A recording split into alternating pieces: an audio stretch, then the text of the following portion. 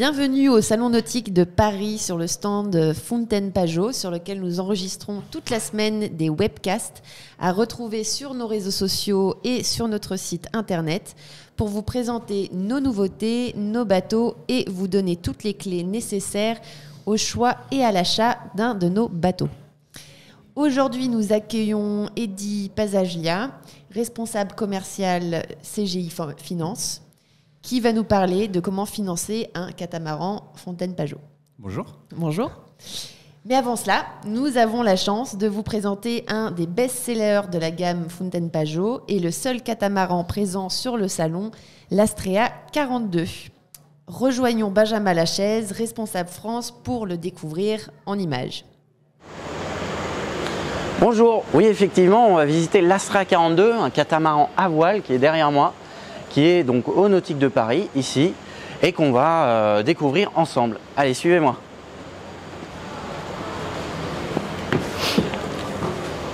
Donc là, on va arriver par une des jupes arrière, donc d'une des coques, parce qu'on est sur un catamaran, donc il y a deux coques, et on arrive directement là, dans le cockpit. Le cockpit, c'est le salon extérieur.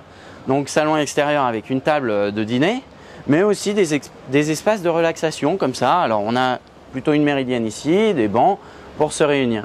Ce qui est agréable sur un catamaran, c'est qu'on a des espaces pour être isolés et d'autres pour se réunir.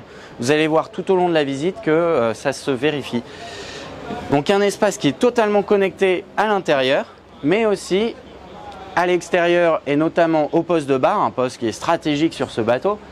Et donc ça veut dire que la personne qui est au poste de bar va être en communication avec ceux qui sont en bas ou en haut, d'accord? Donc là, je rentre et j'arrive directement à la cuisine. La cuisine qui n'a rien à envier à une cuisine de maison ou d'appartement.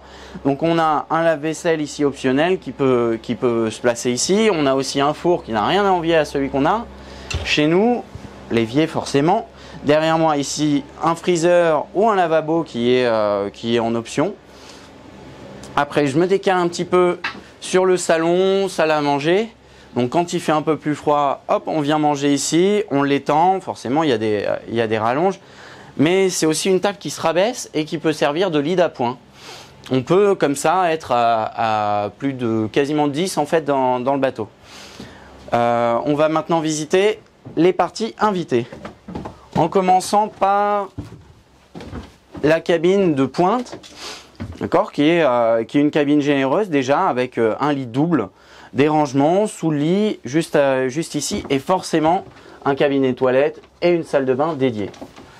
Ici je m'avance dans la coursive où je trouve aussi encore des rangements à ma gauche, encore ici des rangements là et là on arrive sur une cabine invitée dite plutôt VIP. Donc une cabine qui est comme celle de devant, hein, connectée aussi à l'extérieur avec des vues imprenables sur les baies dans lesquelles vous allez pouvoir faire des mouillages et forcément encore du rangement et une salle de bain et toilette dédiée. On va aller de l'autre côté dans ce qu'on peut appeler une suite propriétaire. Vous allez tout de suite comprendre pourquoi. Parce que là, donc on était dans la coque bâbord, on passe dans la coque tribord. Donc il y a deux coques sur un catamaran, je le rappelle. Dans cette coque, on a vraiment tout dédié pour le propriétaire. Un lit double qu'on appelle Island Bed comme de l'autre côté. Donc Island Bed, ça veut dire un accès de chaque côté pour ne pas se déranger en fait quand on monte et descend du lit.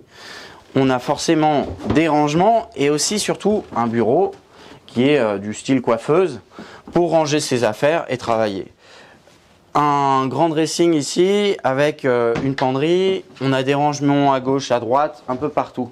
Un cabinet de toilette là qui est dédié, qui est vraiment indépendant, pardon, et une salle de bain qui est quand même très grande avec notre lavabo ici un espace pour mettre une machine à laver, s'il vous plaît, et après des rangements ici. Et là, le must du must, c'est la douche à l'italienne. Donc une douche qui est très confortable avec tout ce qu'il faut. On est vraiment mieux qu'à la maison.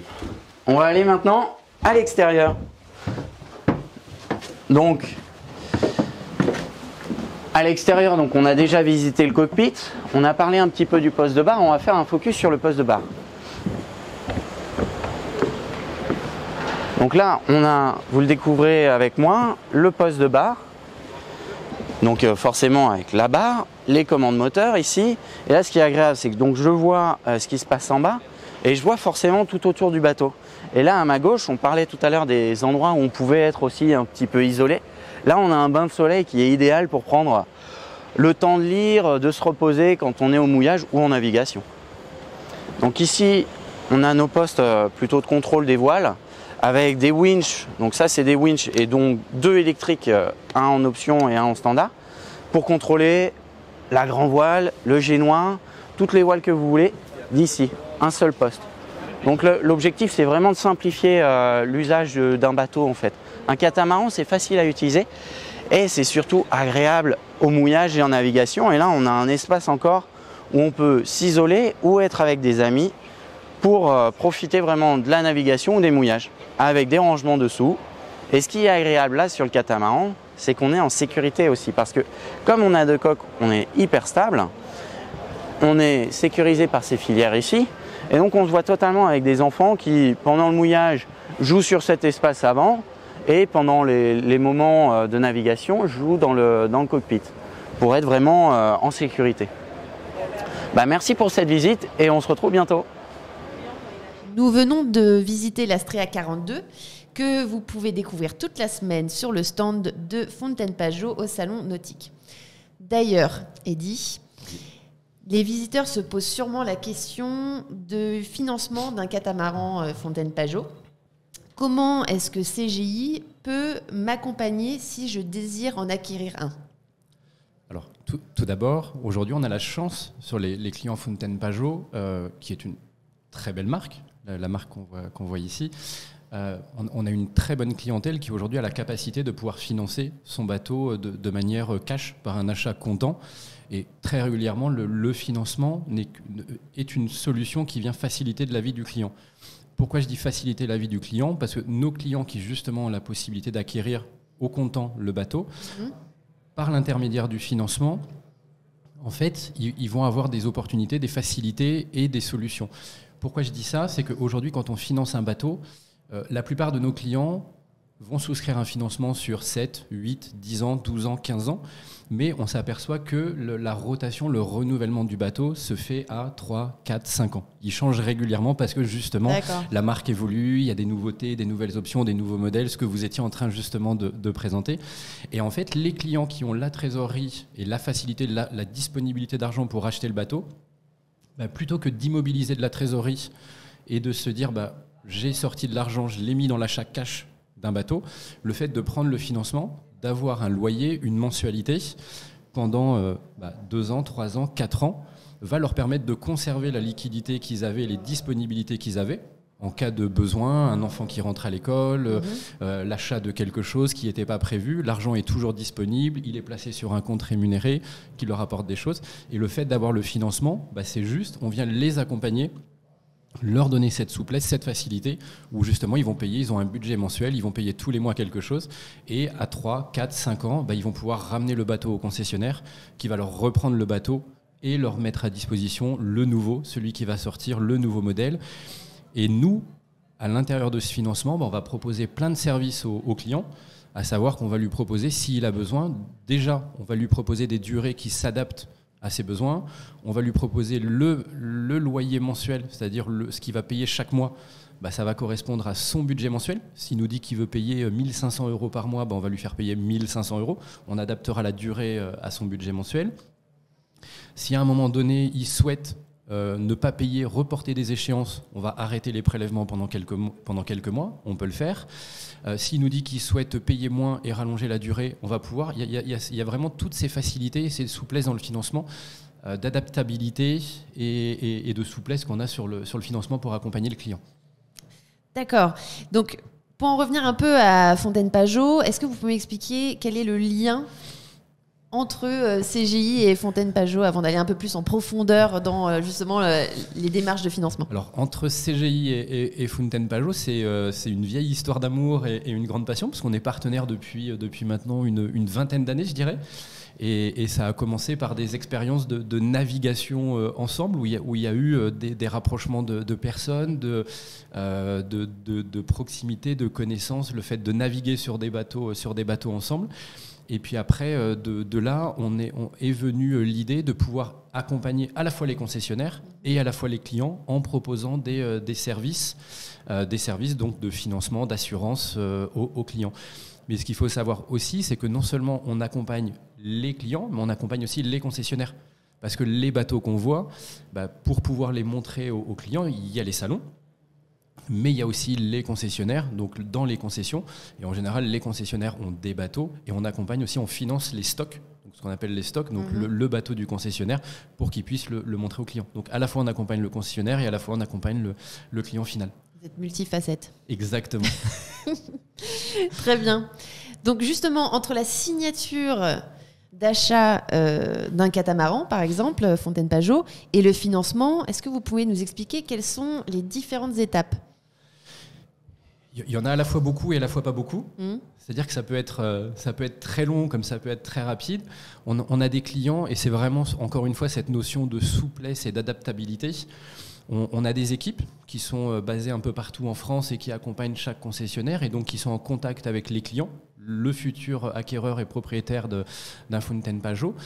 Et ce qui se passe, c'est que le client va venir probablement sur un salon, indoor, outdoor, en concession. On le rencontre. On va découvrir ses besoins, on va découvrir ses envies, comment il souhaite naviguer.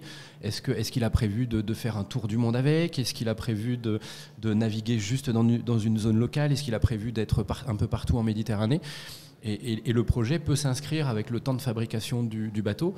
Il peut s'inscrire sur 3 mois, 6 mois, comme 1 an, voire plus. Donc on va accompagner le client dans sa réflexion, dans le montage du financement, donc ça va être de la collecte des éléments financiers pour pouvoir faire l'étude, à lui proposer tous les services qui vont correspondre à ses besoins. Donc les différentes étapes, c'est on est en contact avec le client, on le rencontre, on voit quels sont ses besoins, qu'est-ce qu'il souhaite faire avec le bateau. À partir de là, on va lui faire, on monte le dossier de financement avec lui, on monte son projet, et puis le jour où le bateau il est livré, et à partir de là démarre le financement. Et quelque part pour lui, j'ai envie de dire pour le client et pour moi, la meilleure des solutions, c'est quand le client s'aperçoit pas de nous, quand il sait presque pas qu'on existe. C'est-à-dire que quand on vient s'inscrire dans la continuité du projet, qu'on l'a accompagné et presque qu'on s'est effacé, lui il vient, il récupère son bateau, il est venu, il n'a pas fait un chèque, il n'a pas remis d'argent, il vient, il part avec son bateau et puis après comme s'il avait souscrit à Canal+, ou un abonnement smartphone ou à Spotify, il repart avec son bateau, il est prélevé tous les mois et puis voilà. Il n'y pense plus. Exactement. Il profite. Il profite de son bateau, de son acquisition. Exactement. Alors, une petite dernière question. Est-ce que CGI propose des conditions particulières justement aux clients Fountaine Pajot dans le cadre justement de ce partenariat ? Alors j'ai envie de dire oui, mais surtout chaque client est différent.